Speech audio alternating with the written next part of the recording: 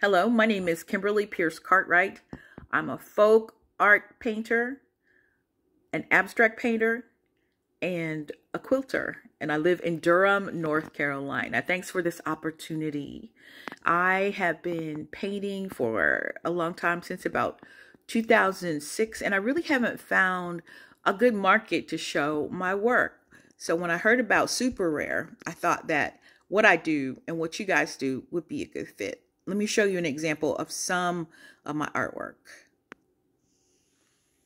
Now, this work has been sitting in my garage since 2012, and I've done a couple of art shows. I've had a museum show, but it hasn't really generated that much interest in my work.